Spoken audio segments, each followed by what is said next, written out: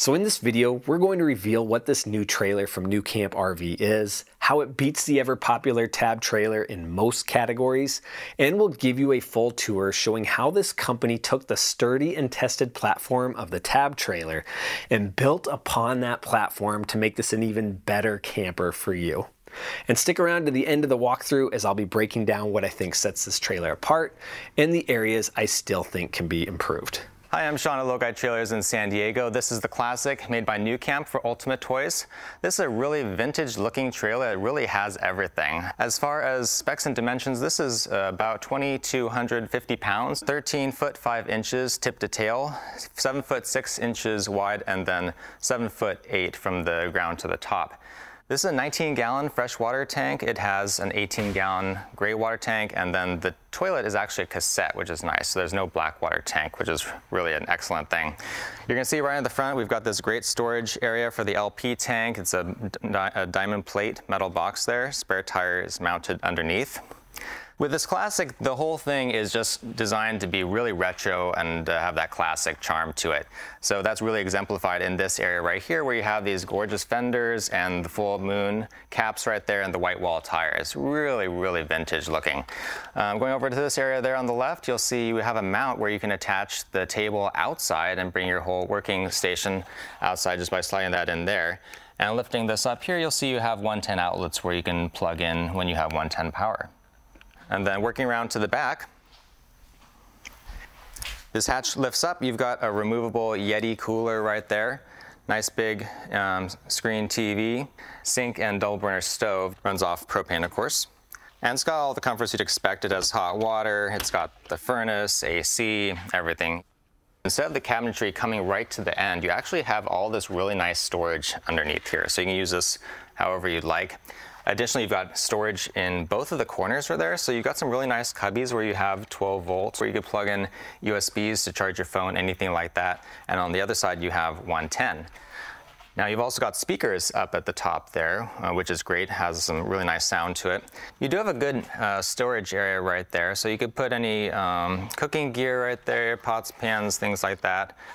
And then you'll see it opens right through to the other side. And then if we open this up here, you'll see it has a Bosch tankless water heater. And so usually when you get to the campground, you'll have to wait 20 minutes for that hot water to heat up. But this is an instant system, so really nice to have, and you just have immediate hot water. Let's open up this compartment back here. You'll see we have the Nautilus water system. And that's great because now all your controls are in one place. You can really easily control when you want to run off the tank on the trailer, or you can connect to city water and run off that. You can also control when you're going to be doing dry camping, and you also have a shower off here with hot water. On the side here, on both sides actually, in the front we have this really nice Euro style window that opens up, and this is about 1 inch thick. It's a dual pane acrylic, and so it's really big, lets in a lot of natural light, and you have a dual screen system built into this too. So you can pull down the screen to keep bugs out, pull up to have privacy and do any increments that you want. And it just keeps more insulation, it keeps it cooler inside, it keeps it warmer inside, and really is a fantastic window. With a cassette toilet like this, which is a 5-gallon capacity, it's wonderful because you don't have a black water tank. So that means you don't have to go and track down a dump station. There's no maintaining, there's no sanitizing that you have to do. And it just pulls out like this. Has a handle right here. And then it's just gonna pull out like this and roll. So you can simply take it to any toilet that you have, and this flips over right here, and you just dump it out. And then you just bring her back over here and just slides right back in. Now I'm 5'9", and I've got some really good standing room. I can fully stand up very comfortably. You have a cooking area in the front here with the Dometic refrigerator. Let's open that up so you can check that out. It's got a freezer section in there as well, so you can open this up for some ice cubes. And then you've got the Dometic cooktop right here with an automatic ignition, and you've got a nice sink right there. And this is hot water and everything, so all your cooking setup is right here. I mean, there's storage everywhere. This opens up here, you've got cubbies down below, top to bottom. And then over here, you've got it Open this one up above, down below, and it goes really far back. You can put pots, pans, any kind of cooking gear you've got, it's all gonna fit under there.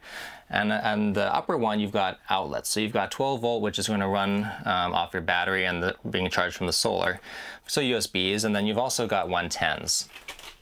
And then if you look up above, you've even got cabinets up here. So you could put anything here, maps, keys, anything like that is really perfect for here. Let's take a look in the shower area.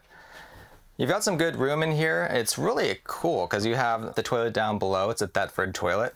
You've got a sink up above, and you can actually attach that faucet right above. So you can use that as a shower inside, of course, and really a versatile area. I like the window here that this will swivel. So you can have this as privacy or as a window. In the back seating area, I love that you have these really cool seats. I mean, they are really gorgeous. Has that classic look to them and very comfortable. It has a table that swivels into all kinds of different positions, so you can really have this however you like it. And you can set this at different heights, different levels. This will swivel and rotate. And you'll remember you have the pass-through right here, so really cool storage access area there. And a whole cabinet over there. Speakers on the sides and little accent lights on the backs, and then even storage up above with the shelf right here that goes all the way side to side. So you can put books there, anything you need is going to fit there really well. And then if we look up toward the top here, you've got storage cubbies all along there, front to back there. And so you can put all kinds of good stuff there. Your control center is right here, so you see what level your tanks are at, monitor your battery power, turn on your water pump, and turn on all kinds of lights. Working over this way, you'll see you have your entertainment center here. So you have your TV right here, FM radio. This will pair to your smartphone, which is really neat. And you've got, you can control the heat and the air temperature right here, as well as you've got your microwave right there. And it just feels really open, really good standing room in here. We've got the fan up above and all those screens, so lots of airflow in the trailer. And the Classic, we have a 12,000 BTU heater, which is run off of propane, so you can use that wherever you are. It's really nice to have, very convenient, and always works. And then you've got the AC as well down there. Down here we have vents, we've got our carbon monoxide detector, more outlets, 12 volts, 110, and then you've got your fuse box down here. This is going to maneuver and pull off, so what we're going to do is use this ratcheting system here to release the tabletop. This is going to come off like this. It's going to go on the ground, and then what's really cool is you can pull this out halfway like this to make up the bed, so you can have sleeping here on one side and then still have seating on the other side. So you can be on this side where you have a bed on here and seating on this side, or you can do it where you have the bed on this side and then have the lagoon table and seating on the side over there. Now you can have this side as the bed and then seating and the table with the lagoon right here. So really nice, versatile setup. You can have this however you like. Now for those pros and cons. If you're familiar with Tab trailers, you know that Tab makes a version called the CSS. This stands for clamshell model, meaning it's a Tab trailer with an outdoor galley kitchen and hatch, so it still has the indoor kitchen as well. And you know how much I love my outdoor galley kitchens. The CSS is very similar to this trailer in design, being it's made by the same company, NuCamp RV. But there's one big difference. The CSS only comes with a standard bed.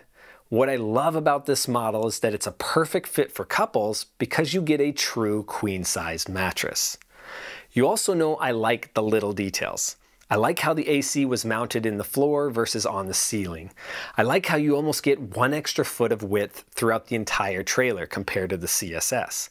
Although it's only 1 extra foot, remember that means 1 foot wider galley kitchen outside, 1 foot wider interior area to move around, 1 foot more space to add cabinets, a larger bed, and I probably should mention the use of composite sidewalls, the aluminum frame, a one-piece aluminum roof, the dual-pane acrylic windows, and the list keeps going. And for the third pro, I'm going to come back to that bed again. You know I complain a lot about how much I dislike beds that must be converted into a table each morning and then set back up again every night. With this model, if you're a solo traveler, you get full-time access to a bed and a table at the same time. This allows the use of a full-time table for eating and working without ever having to convert it back into a bed. But this also leads me into my first con. Wouldn't it have made more sense to put the Lagoon mount on the other side of the interior? So this is Sean at 5'9". He could sleep at an angle there, right? I can sleep like that is okay with a pillow there. That'd be fine. Yeah. But you'd have to definitely have your legs curled a little bit, and then that would work. Yeah. Or if you're at an angle with another pillow there, it's a little more room. Like the meerkat where they have the little extension at the bottom. That'd be great there, right? Yeah, that would be nice. Yeah, that'd be perfect. Like right here, just to spread out a little more like that. Yeah. Instead of being forced to use a short bed if you want a full-time table, unless I'm seeing something incorrectly, I think the manufacturer just needs to flip that mount to the other side, and now you have a full-length bed with a full-time working and eating area. It seems like such a simple solution to me, but maybe I'm overlooking something here. The next potential con is in the wet bath. Did you notice how there was no vent in the bathroom? Now, I don't know if this is needed or not. If you follow the channel, you know my weak area is bathrooms. I don't know much about them, but the one thing I do know is that ventless bathrooms are not very common. For those of you who own a trailer with a wet bath, let me know if you think a vent is needed on this model. For number 3, I'm coming back to that additional 1 foot of width that I really like. As much as I like it, adding width does come with a sacrifice. This trailer is about 500 pounds heavier than the Tab CSS. If your tow capacity can handle the extra 500 pounds, I can't imagine why one would go with the CSS over this. I've never considered owning the CSS for my family, but this trailer, if I could figure out how to modify the interior and squeeze a bunk into it, I think this would be a perfect fit for us. Indoor and outdoor cooking plus high ceilings and a fairly simple and compact design. But at 2,500 pounds, this might be pushing your tow capacity to the limit if you own a compact or midsize SUV. If you want to compare this trailer to the CSS, we have an entire walkthrough of the Tab trailer right here on the left that's going to help you decide what model is best for you. And if you need a trailer with standing height, check out our playlist here on the right, which includes all our standing height trailer walkthroughs. Stay safe out there, guys, and we will see you in the next episode.